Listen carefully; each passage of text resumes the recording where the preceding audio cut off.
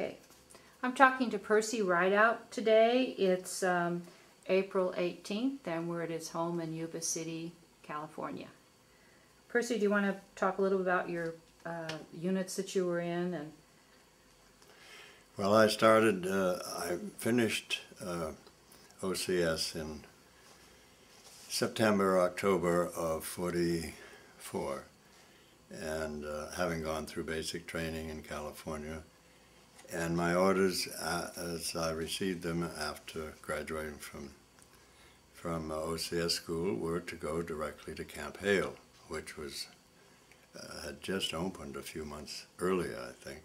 How'd you get into the 10th Mountain Division? Well, I had been coaching at Dartmouth that spring, up until that spring, and fortunately I didn't, just as the season was over, I received my postcard from, to report to Fort Devens. So you were drafted then, huh? I was drafted, but at the same time I knew that I was, I trusted in the system that Minnie Dole had set up, that I would arrive in the ski troops. So you didn't have 3 letters of recommendation or no, all that no. stuff? And you were coaching skiing? I had applied earlier, of course, to the Ski Association, and they had assured me that when the time came that I would get there. Okay. And when was it that you went to Camp Hale? Well, as I remember getting in there in either late November or early December of '44. There was snow, and they were just forming the 86th Regiment, and they had I was assigned to headquarters, and then immediately we started training a new company, which was Company B, and we started our ski training, our riflery, rifle range, and all the basic shoulder arms, all that sort of thing, and it was interesting. Did you arrive up in Camp Hale in the springtime then? I was there in the fall. Oh, I arrived in the winter and worked, and we trained through that winter, and then all next summer, and then all the following winter, which was, I believe, the year of the D series. What were your most vivid memories of the training? Well, of course, skiing at Cooper Hill was the only fun we had, the most fun we had, and then we had to take, everybody in the company had to pass the ski test or be tested, and that took all our time, and but we did it because the snow was there, and we knew that next summer we'd be on the rifle range and doing some climbing and all those things. So did you find yourself training officers, teaching officers how to ski? Not on a regular basis. I did, for a short time, give Colonel Ruffner private lessons and at Cooper Hill. But mainly we were training with groups of men, large groups of men, and trying to get them to an ability of skiing that was what our target was. And we took a test at the end of it. Now, how did you end up being the ski coach for Dartmouth? Well, because Walter Praga was drafted. He was my coach. And I had been at Sun Valley teaching the year of 1940 and 41, and I received a letter in the spring that Walter had been drafted. And where did he go? He went into the 10th eventually. I don't know where he went initially for basic training, but they said, "Can you come back and coach?" And of course, I hadn't received, I didn't know when I would be drafted, so I just said sure, and it worked out fine. I got got in a winter's coaching at Dartmouth. Did you grow up skiing? Where did you grow up? In Massachusetts, and not the greatest ski state in the world, but I learned at an early age and competed in high school, and we competed against Deerfield and where many of the Dartmouth boys were that I met later on. Mm. Now you said your favorite memory of Camp Hale was skiing at Cooper Hill. What was your worst memory? Well, I guess you could say the D series, although it wasn't a bad memory. At that time, I was not assigned to a company. I was assigned to headquarters, so they made me literally a messenger boy from battalion headquarters to regimental headquarters, and and it was all on skis. So I would all the messages were sent at night. So I would do most of my sleeping in the daytime. Oh. And then carry messages at night. And I would spend one night at regimental headquarters and one night at battalion headquarters, and then the next night return and so forth. So I didn't get lost. I just had to keep track of where the companies were. Do you remember feeling the cold? A lot of the men talked about. You were probably. No, I devised my own theory of cold, that there is no cold, and that all you have to do is not think about it, and it worked. I would, first of all, I would not sit too close to the fire, because then it was really cold when you left it, and I would dig a small trench and put some boughs in and lay my sleeping bag down and not take my clothes off. I would just lie down on top of the sleeping bag, fully clothed, and wait till midnight when they'd give me some orders to take off and take to the next, to the higher echelon. Was it hard to fall asleep in that bright sunlight when you're out? No, I didn't actually sleep at night, and I didn't really do very much during the day, so I didn't get that much sleep. And remember that it's dark more hours than it's light in December and January. But when you were doing all your night work, going from the regiment to the battalion headquarters, were you in the barracks then, or were you? No, it was all in the mountains. All in the mountains.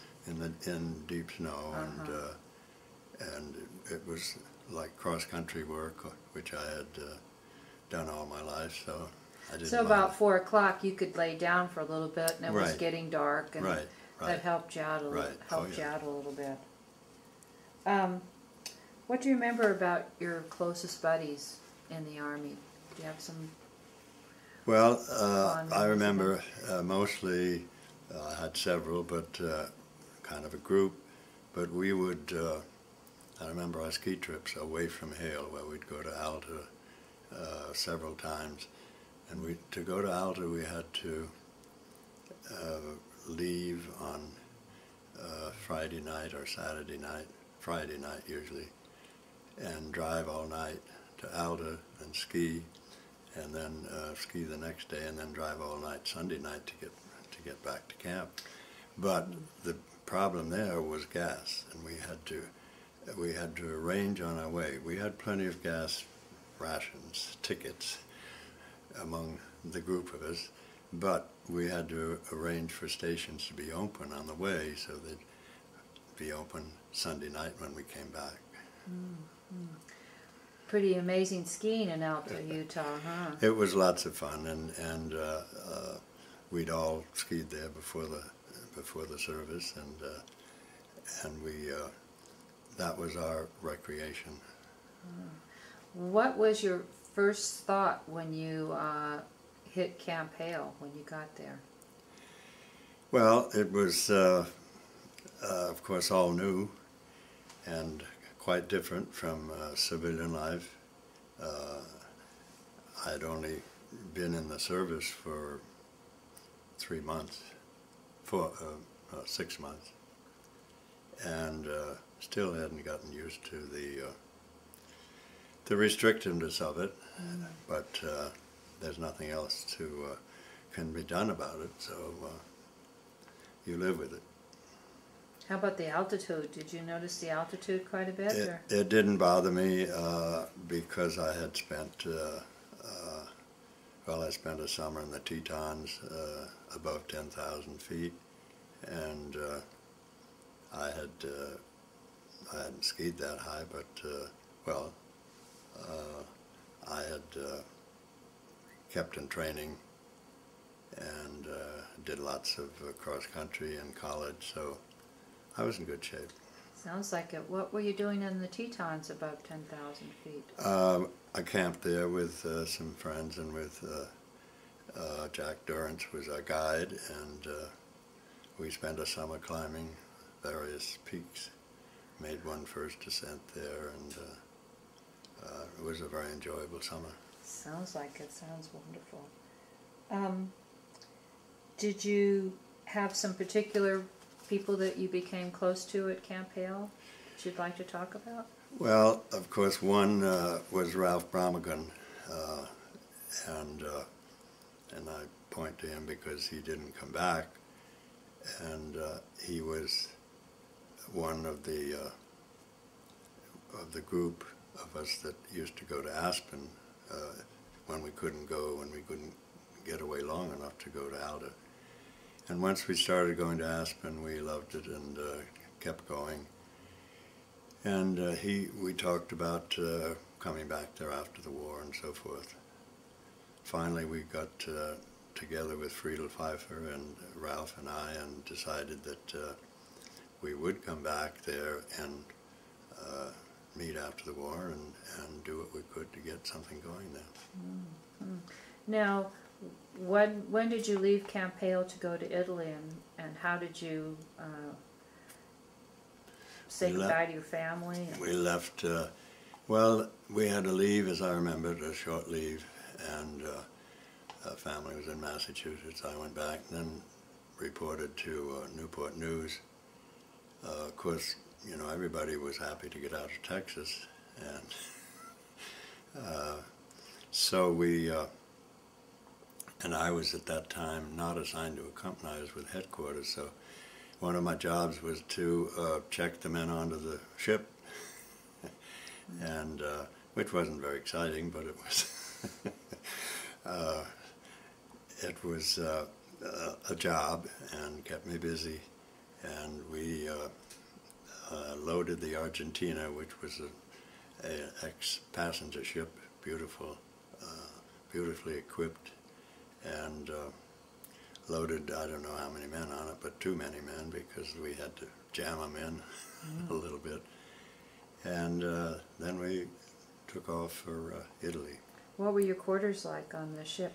Well, the company quarters were fairly low in the boat, in the ship, and I don't remember, well, our officers' quarters, we still slept in bunks, tiered bunks and so forth. But we did eat, we were allowed to eat in the dining room, whereas the men had a regular kitchen down below. Did you find you were a seafaring man? Yes, I had no problems. And there happened to be a dozen or so Red Cross ladies, girls on the Argentina. So it wasn't an uneventful passage. That's good. We had dances every evening on the top deck. Did you have live music too? Sometimes they had live music. We made some music. Well, that doesn't sound so bad. Well, it wasn't, except we were in a convoy and went very slowly. We didn't get into any trouble, but it was, as I remember it, about 10 days to Naples. And what did Naples look like when you got there? Oh, it looked like a mess. It was well bombed out, and the facilities were very poor. Fortunately, we didn't stay there very long. We soon loaded into some Italian boats that took us up the coast to Livorno. And how long did that take? Was that just a day's? That was an overnight, as I remember, and the facilities were very primitive. Can you be more specific? Well, I could draw a picture of it, or I could give you a word description of it. That the facilities hung out over the bow of the ship, and right out in the open. Of course, there were no women on board. But What did you think about all this? How old were you? I was, I can't remember, but I was old enough. I mean, I was 20. Mid-20s. And then what happened when you got to Livorno? Well, we went into preparations and issuance of supplies and ammunition and weapons and all those things. And very soon I was assigned to Company F because Lieutenant Sergeant at that time came down with hepatitis and was hospitalized, and so headquarters just assigned me, said, you take over F Company. And that was the 2nd Battalion then? Yes. Yeah. And so the personnel we knew, although I knew a lot of them from skiing earlier before the war. And it was a pretty active and very well-trained group. How did, I understand that you didn't have any of the equipment that you had at Camp Vale, all the specialized equipment. How did that go over? Well, we knew that, or we heard we were going to get it eventually, so it was just, we did what we made go with what we had, and we had plenty of clothing and so forth. What we didn't have, of course, were skis and mountain boots and that sort of thing. But we had warm clothing, plenty of it. Did the mountain boots ever arrive? Yes, I believe they did. I don't know. I never wore them. I wore my regular GI boots, as I remember, because the mountain boots were a little heavy, and I didn't need them every day. But and finally we did get some skis. I put in an order for some because I had to send out a patrol every night, and in our first position that we occupied. And so I got some skis and I sent out the patrols. Where was that first position? Well, I can't remember the name of the little village, but it was a little village that we replaced British troops that had been there for 6 months, and we just moved into their positions, which was in this village at the bottom of a hill, a mountain, and the Germans were on top, as they usually were, until we, and our job when we eventually was to get them off of there. How far away would you say it was from Riva Ridge? Was it? I have no idea because I didn't know where Riva Ridge was until I got to Riva Ridge. In miles, I don't know. When you look at a map, they're deceiving because you don't know what scale it is and so forth. But we weren't talking about Riva Ridge because we didn't know. The plan hadn't been developed at that time. How long did it take for you to get from the village to your jumping off spot? Well, Riva Ridge was what? What's the date? February something? February 18th. 18th, and we went into this village in about mid-January, so it was close to a month. We moved several times along the way. Now there was some training, I guess, going on when you were in these villages where you were practicing skiing and rock climbing. Well, there was always some training at various places in Italy.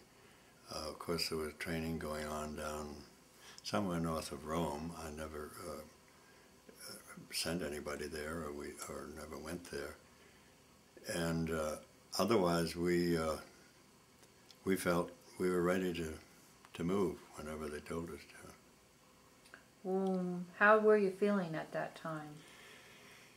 Kind of anxious, I guess, to get moving, because it's hard to know what's going on around you when you're in one place a long time, as far as the other, as to how the war's going, what's going on. And we were anxious to get moving and get into the fray and get things going. Was this the village that you were telling me the story that you had dinner with the Padre? No. We should talk about that story when we get there. No, that's not for publication. Oh, okay. Okay. So tell me a little bit about the patrolling that went on in January and February. Well, I only know what went on with my company, and we sent out. We were ordered, received orders to send out an 8 to 10 man patrol every night after darkness, and to return to collect as much information as they could about the enemy positions, and to return by before daylight. We soon found that if we didn't return before daylight, we got shot at. Were you on skis? Some of the patrols that I sent out were on skis. In fact, most of them were, because of the where we were in the village. There was this, as I say, steep climb right out of the village right up to the German positions, through a lot of bivouacking involved, but as they got near the top, it opened up into open fields. And that's usually about as far as we got. We had to get there before daylight so we could find out where the positions were. Sometimes they tried to, sometimes they would get shot at in the dark if there was noise involved.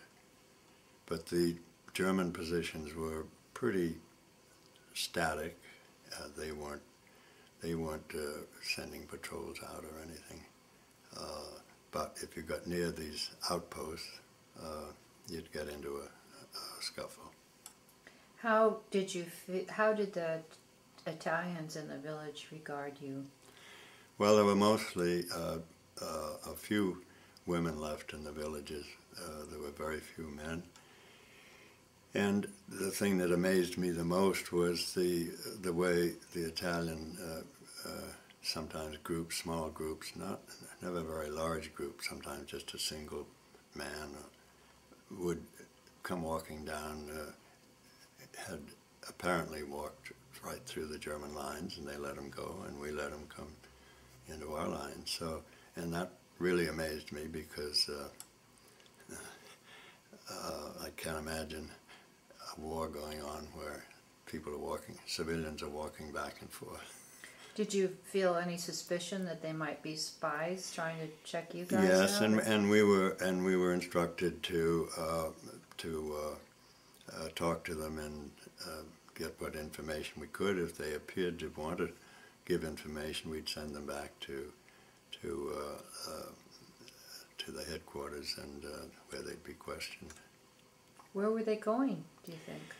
They were, who knows, they might have been, they might have come from miles further north, and or they might have come from just across the lines. They just wanted to get out of the way of the fighting, knowing that probably we were going to get into some fighting pretty soon. So they just came in, not in groups, but just single human beings? Singles, one or two sometimes. No families? Very, very seldom a family, because they would have evacuated a long time before that. And some of them came over to get food. People were very hungry then, weren't they? When did you receive your orders for F Company with the River Ridge? When did you find out you were going to do River Ridge climb? Well, I don't remember the can you, what do we do? Okay, that red light's on now. So how did you find out about Riva Ridge? And Well, there wasn't a lot of notice. I do remember that Colonel Townsend, my battalion commander, came down and with a weasel and took me in. Well, we went in from Vidigiatico, I think it was, and we went in on the trail into Madonna del Cerro, which was right under our routing, our route, which was the left flank, or the Route 5.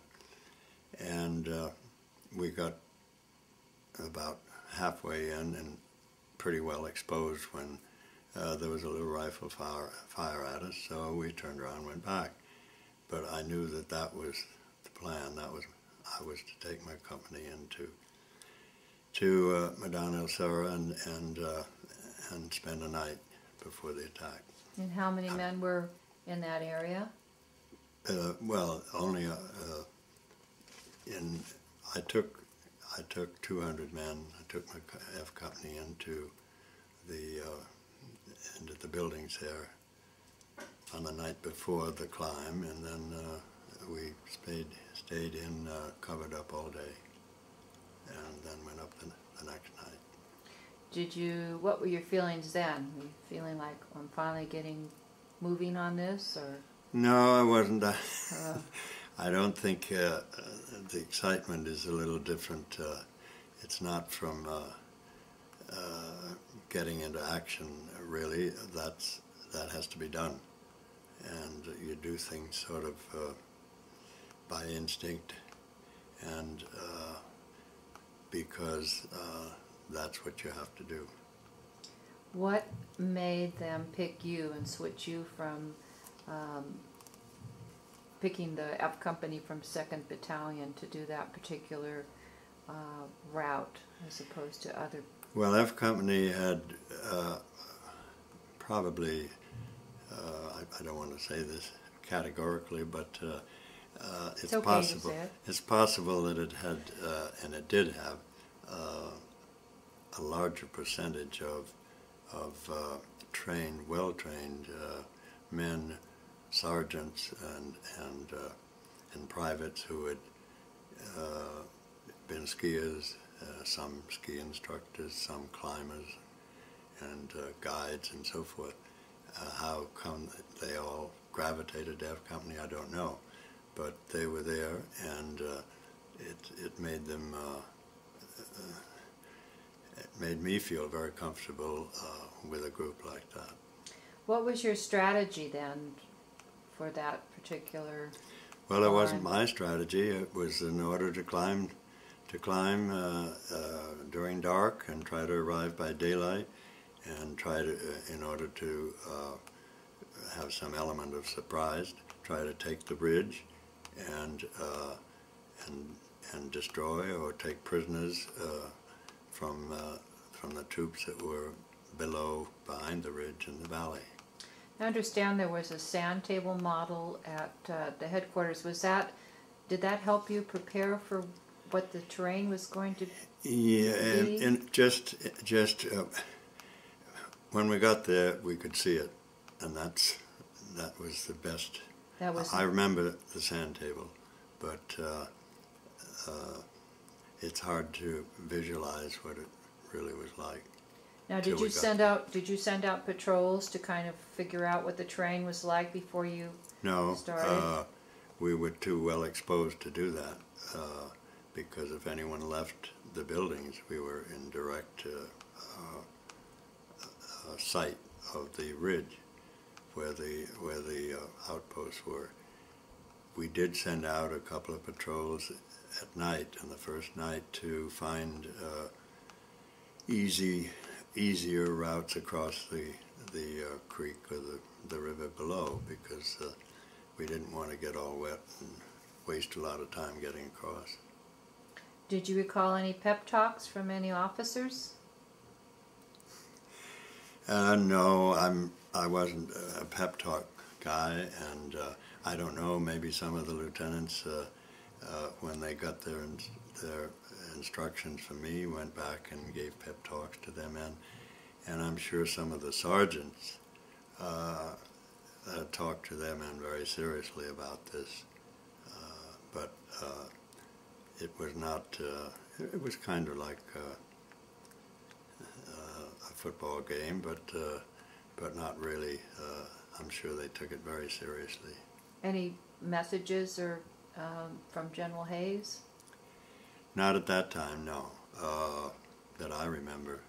We were, I'm not even sure we were in contact. Well, we were in radio contact, but not any direct line because we were so far removed from the headquarters, and we were not tied into the 2nd Battalion. The 1st Battalion, in any way. Although we were to make contact with them, which we did at the summit. There didn't seem, looking at pictures of River Ridge, there didn't seem in those days to be many trees. Well, I don't visualize them as trees in the sense of huge trees. I'm thinking of shrubbery or bush type things. I remember grabbing hold of things that protruded from the ground and to kind of pull yourself up a little bit. So the only cover you really had was when you were in the houses. Yes. And then night. Yes, yes. Can you describe a little bit the climb that you had going? Well, the big danger in the climb was cover was taken care of by darkness, but noise was not.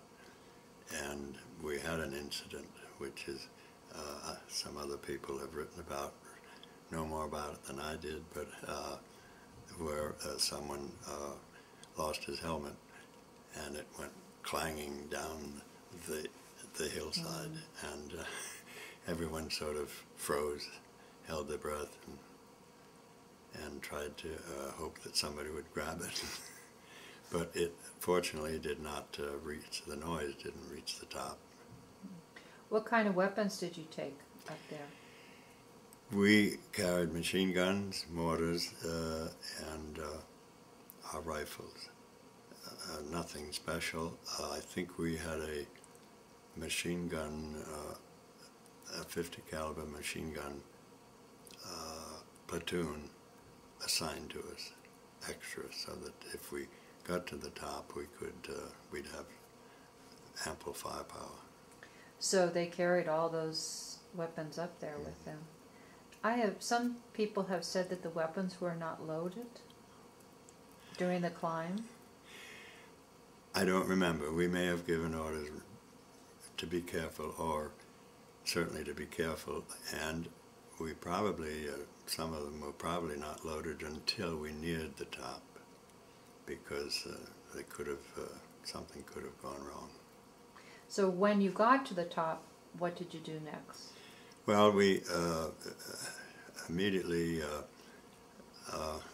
we surprised the men that were up there. That's for sure. And they were in. One of them, I remember, was they were having coffee. Could see a little smoke coming out of their snow cave. They were all in snow caves on the deep cornice that was on the top. And but we surprised them sufficiently so that there was very little gunfire at the top. But they immediately alerted the garrison down below, which we could see. We looked right down on them, probably 200 or 300 yards away, and they became that's where our fire was directed. We took some prisoners from the snow caves on the top. Where were you located when this action was going on? On the bridge, on the cornice. I remember. I had to be there to see these men, these snow caves that they were in. There were about 3 to 4 men in each one, as I remember. I couldn't see them all, but I saw the one that was there nearest the point where I reached the summit. So when the garrison down below started shooting, did you take cover in the snow caves, or No. you're up out there in the middle of the Well, open? we took firing positions, and flat on the snow we were pretty invisible from down below, but we had excellent vision on top. I think it's the only time I ever fired a shot was when I said, maybe I can hit that. Were you dressed? You were dressed in white. Were you dressed in white then? Or in I can't remember that, actually. We probably, having parkas, we probably turned them, but the difference between the white and the light tan, I don't think was that much different. That's a good point. That's true, huh? Especially when you're hiding in the shrubbery and the bushes. Of course, there's not too many shrubs on top of a cornice. No, there were none there. There, I don't remember what the orders said. I'll have to look them up. What do you think your greatest challenge was for Company F on Riva Ridge? Well, accomplishing what we did, what we were supposed to do, which was to, and I think the greatest challenge was to remain 24 hours, 12 hours of daylight under their noses without being exposed. Because we were sitting ducks, if we were exposed, they could lob artillery right in and blow the whole company up. And the climb up Riva Ridge was just a scramble, so it wasn't really very... Well, it was something that we were used to doing, and it was difficult. There were times when we would slide a little or slip. There were icy spots. There were places where a rock or something that we could, or bedrock that we could throw a rope around and just dangle it down to help those who came behind. And your men were fanned out so that there really wasn't somebody no, it wasn't a single, kicked on another person? No, they were well spaced out. Were you able to see the Bellevue operation when it started from the top of Riva Ridge? Belvedere, you mean? Belvedere. No. One, because we came down, we were relieved immediately the next day. So you're really only up there 24 hours or so? And we then went back into reserve. Who relieved you? Do you recall? I doubt if anyone did, because we were the flank and we had done our mission. And I think, well, there were prisoners taken, but they were further down the ridge. I know quite a few prisoners taken. We were at orders to return, and I remember there was we were alerted that a lift was being put up, and if we needed it for evacuation or anything. But I frankly don't remember the trip down. Was anybody hurt in your particular part of the mission? Not that I recall, other than scrapes and bruises. Some of the 86 did stay on top of Riva Ridge. Yes. Throughout? Well, not the 86. I think the 1st Battalion. 1st Battalion. Oh, yes. They were there for several days, I think, because they had to maintain that flank for the attack on Belvedere. When you've been back to Italy since that time, when you look at Riva Ridge, what do you think now? Well, I only looked at it once, and I took my family there. I didn't go on an organized trip, and I took them there, and they had. I walked up to the buildings that we were in. I noticed there was a little memorial in there in the chapel, and but I soon found that it didn't mean very much to 18 and 19-year-old girls. So we went on to see more of Italy. Did you get any help from the Italians in terms of a route up Riva Ridge, or any support from the Alpini, or? No, not at that time. We had Alpinis assigned to us in April on the April campaign.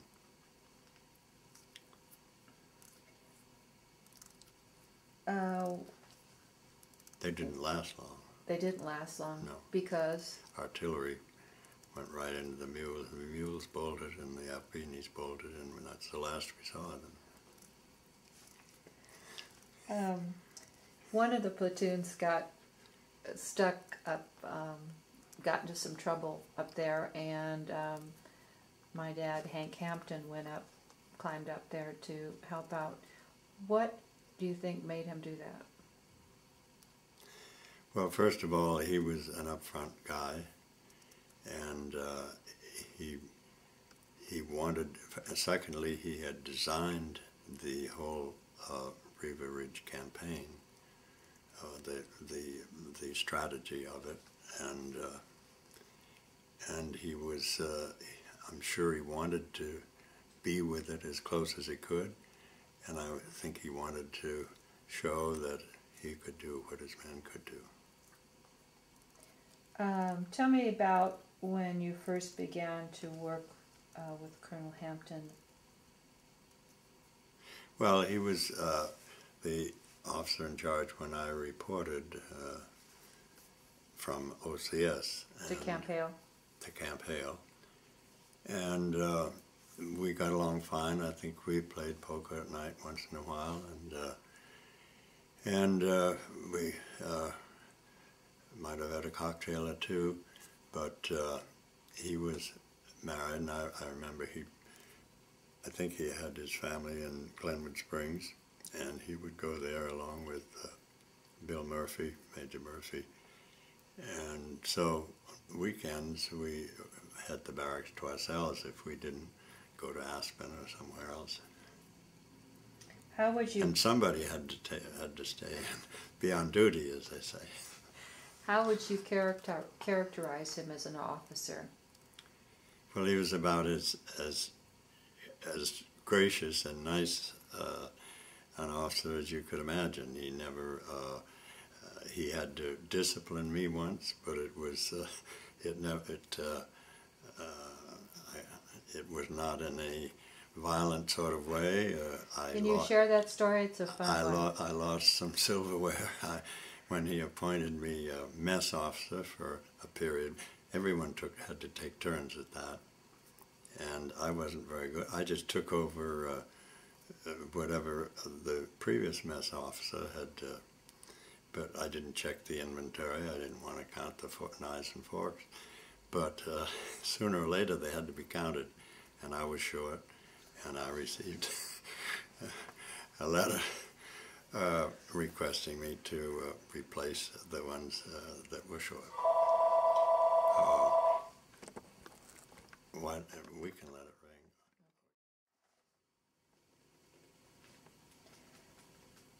ring. What would you say Hampton's approach was to motivating others? My dad's approach. Well, it was, I suppose, his personality and his leadership qualities. He just naturally made you feel that you were with him or behind him, and that he would take care of you. So he was a bit of a father figure yes, for a lot yes, of the men, yes, huh? Yes. Would you say he was an extroverted guy? No. He was himself, as I remember him. He was burly, blustery. He wanted to be in everything. He wanted to be good at everything, and he was. But he just was a natural, in my opinion, a natural leader. Did do you think that the 86th had a special esprit de corps as a result of its leadership? Of course, he was part of it, and certainly the 86th Regiment had many skiers and mountain men, and we had a great esprit de corps. We, Ralph Bramagon and Ralph Lafferty and Charlie McLean and myself would get together and conjure up songs or sing, and there were so many that were skiers, had been skiers, that of course originally a lot of these were in the 87th, of course, but as they got spread out into the other two regiments, they influenced their backgrounds.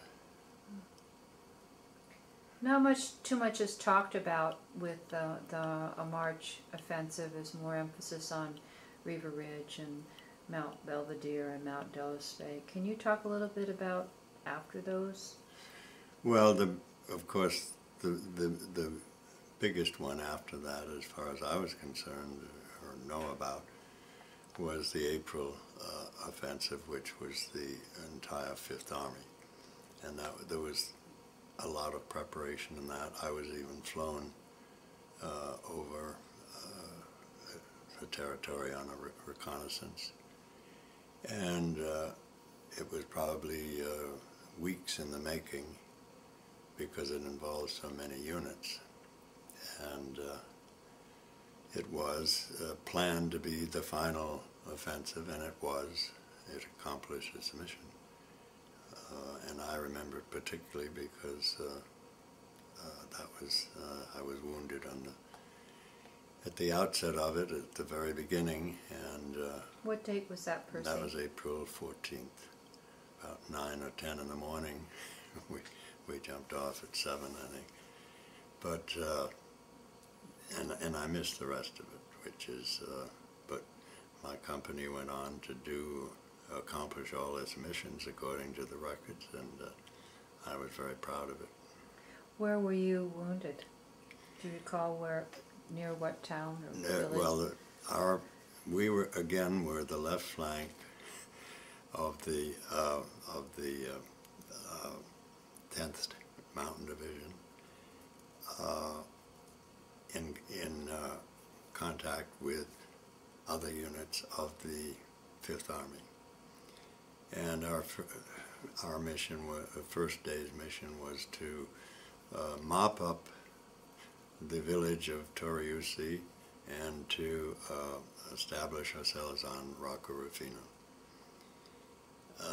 By 9 or 10 o'clock that morning, we were facing Torriusi, which supposedly had been cleaned up by units of the 87th,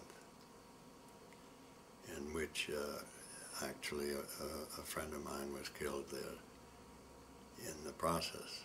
Would you like to mention his name? Jake Nunemarker, who I had known at Dartmouth and coached him the year that I coached.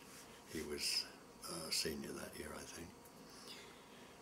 But the mop-up was not complete because the village being on a hillside, as most of them were, the lower levels of the buildings were not disarmed.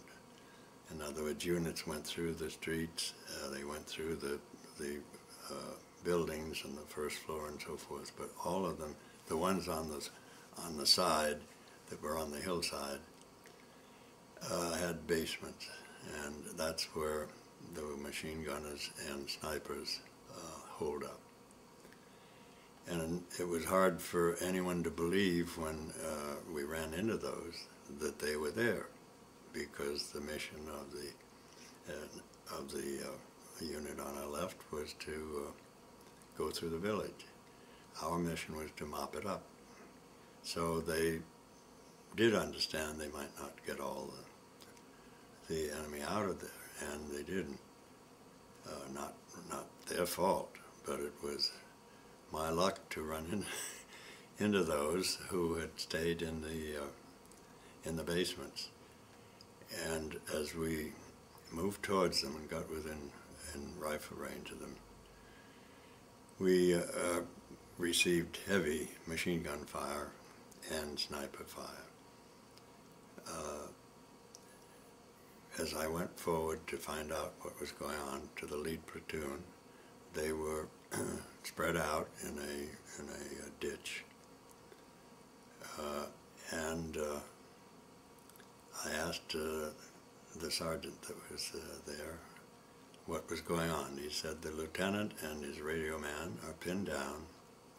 They went out. They just went up out of this trench, a gully, I guess you'd call it, and they immediately received fire, and we haven't heard from them. So I said, well, where is it coming from? And the sergeant stuck his head up and pointed, and he received a wound in his neck from a sniper shot. Mm. So I said, well, I didn't say anything. I just acted instinctively or rationally or whatever, and went out to see what had happened. And the minute I got out there, I could see he was prone on the ground. He'd been shot. His radio man had been shot, and there was another soldier there with him that hadn't. They'd all been shot at, and I didn't know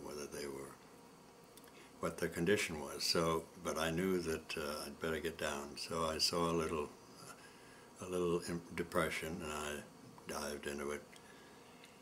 And as I raised my head to call to him, and turned my head and opened my mouth to call his name, a bullet went through. And all I can remember is it felt like it was a 10 or 50-pound shell that had hit me broadside. Or another thought I had was it was Babe Ruth swinging his bat and hit me right on the cheek. Anyway, there was nothing to do then but to get out of there. So I ran back and decided that there was too much firepower there for me to just send 20, 30, 40, or 50 men out So there. you ran back even to though the you trench. were, you were well, wounded I went in back the to the trench. cheek. And of course the medic came over and said, "You're hit." And I said, "Well, okay, but fix it."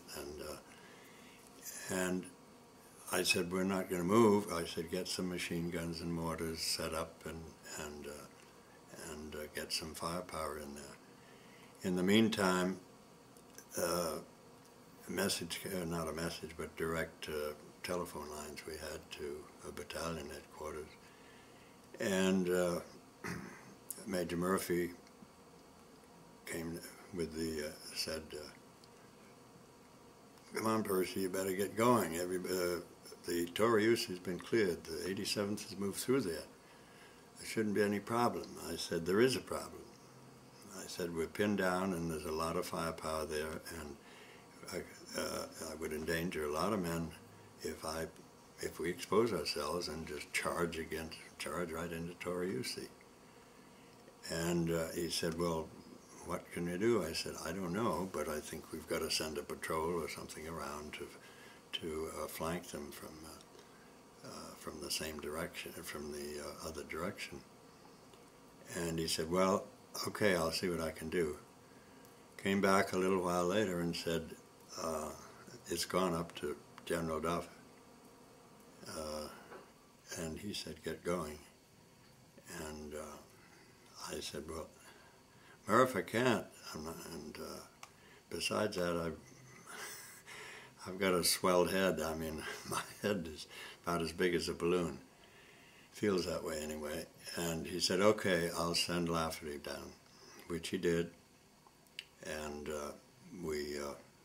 Lafferty gave him a group of men to take around with him, and they crawled around for,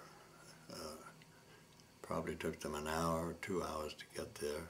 In the meantime, they ran over a minefield that we would have run into also, and Lafferty was hurt.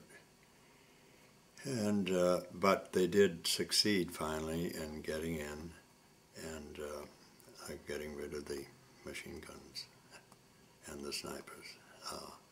It was obviously a sniper that hit me because it was so deadly accurate. He had pinpointed my head when I went down into the depression, and the minute I raised it, he was right on me. The Germans a lot of times didn't pay attention to the Geneva Conventions. Was this sniper up in a church tower? No, believe it or not, I don't know, but I'm assuming he was in the basements, because the church tower, if there was one, would have been further away. The buildings were the closest to us, and the fact that they hadn't been discovered by the unit going through there, I'm sure that they were all in those basements. There were big windows, about openings. The windows had been broken out. They might have even been stables down there, but they were a large opening, but they were concrete because they're on a hillside and they supported the buildings, and they were pretty impregnable. So then how did you get evacuated out there? What happened next? Well, the patrol went around and the company moved on, and I stayed there with all the wounded. There was a tiny sheep shed just in back of this gully that we had taken cover in, and I moved back to that where I could set up a radio and keep in contact.